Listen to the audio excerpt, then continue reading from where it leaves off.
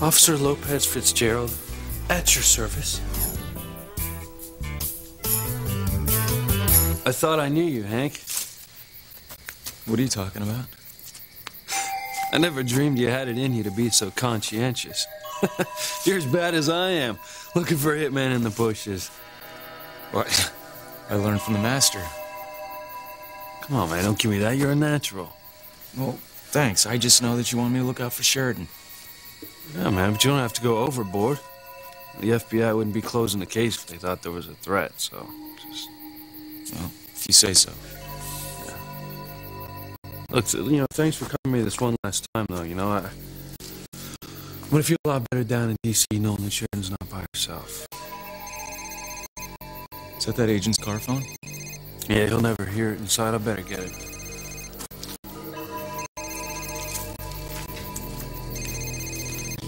What the hell are you doing with that gun? I was prepared to shoot if we had been seen together. Sure, you would know by now this is not a game. No, that's no reason to take out Luis. Don't tell me you're going soft on the man who stole away your girlfriend. Nobody's going soft on anybody, okay? When I kill Sheridan tonight, it's gonna break Luis's heart. I might as well be killing him, too. The game that you went to was televised. Oh, yeah, sure, they're all televised.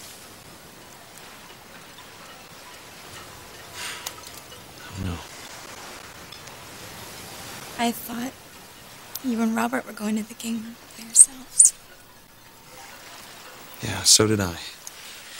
Ethan, I wasn't spying on you, honest. I put the game on, hoping that they would show some of the fans so I could catch a glimpse of you. Right. You ended up seeing more than you bargained for. I saw you with Gwen.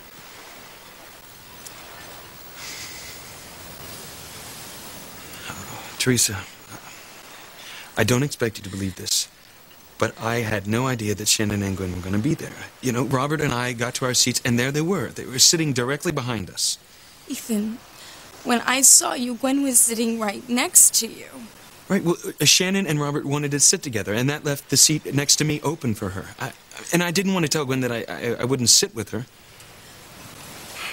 But I swear I had nothing to do with the way things turned out. Do you believe me?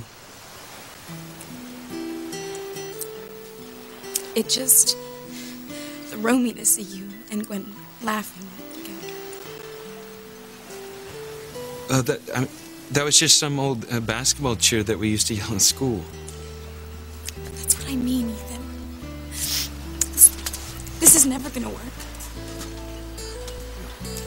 What are you talking about? You're getting this upset over some stupid team cheer? It's not just the cheer, Ethan. It's everything you and Gwen share. You've been together for so long. You have history I could never even hope to have with you. But, Teresa, we grew up together. We have the same friends. Our families are very close. That's what I mean, Ethan. No matter what I do, no matter how hard I try, I can't compete with that. I just can't. What is this about, Chad? Look, it's personal, all right? Between me, Whitney, and Kay. You can tell me, Chad. Stay out of it. Well, son. I'm not staying out of it. Now, you can't just march into my house, call my daughter a liar without explaining yourself. Okay, you want to hear about it? Yes, I do. Well, your daughter's been spreading some nasty, low-down rumor about me and some girl I don't even know. My daughter wouldn't do that. Well, I'm sorry, Mrs. Bennett, but she did, all right?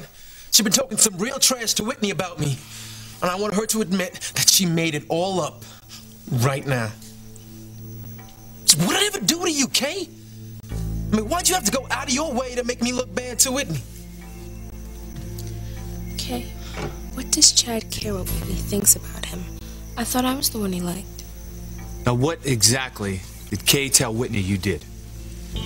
Only about the sleaziest thing a guy could do.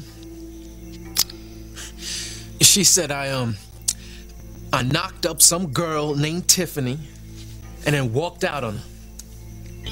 and that he didn't even help her after she lost the baby. Kay told me that Tiffany had to leave town because her name was completely destroyed. See, this is exactly what I was afraid of ever since Chad Harris walked into our lives. I want you out of our garage apartment tonight.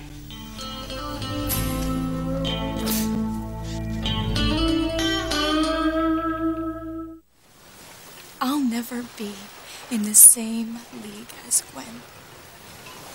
So why don't you just leave me right now and marry her like you're supposed to? Look, Teresa, hold on a minute. Look, I don't want you ever to say that again. I love you, remember? What am I supposed to do? You and Gwen have a million memories together. You like the same things. You enjoy the same sports. Take it you don't like basketball. Tonight was the first time I watched. Yeah, thanks to the sitting assignments, it'll probably be your last.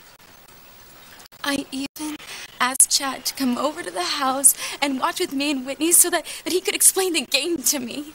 Teresa, you don't have to learn about basketball just because I like it. But I want to, Ethan. I want to learn about everything that interests you. Only when I saw you with Gwen tonight at the game, I realized that even if I did, it wouldn't matter. That Gwen would always be there first, that she'd always beat me to the punch whenever it came to you. You shouldn't feel that way.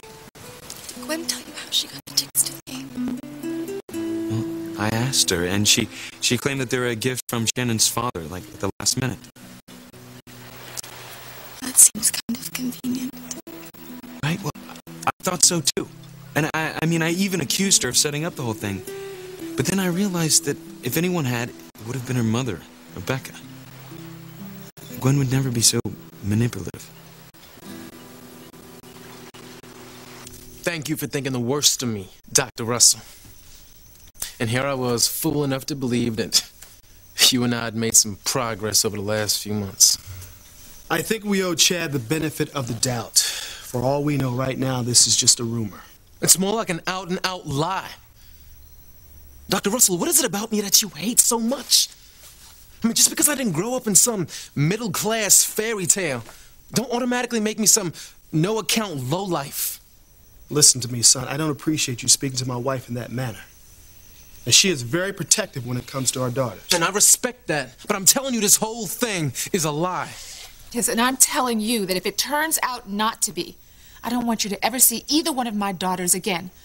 And I'm glad that Kay told Whitney this horror story about Tiffany. Now maybe you girls will listen. I don't believe any of this. Now I know Chad better than anyone in this room. And he would never do anything like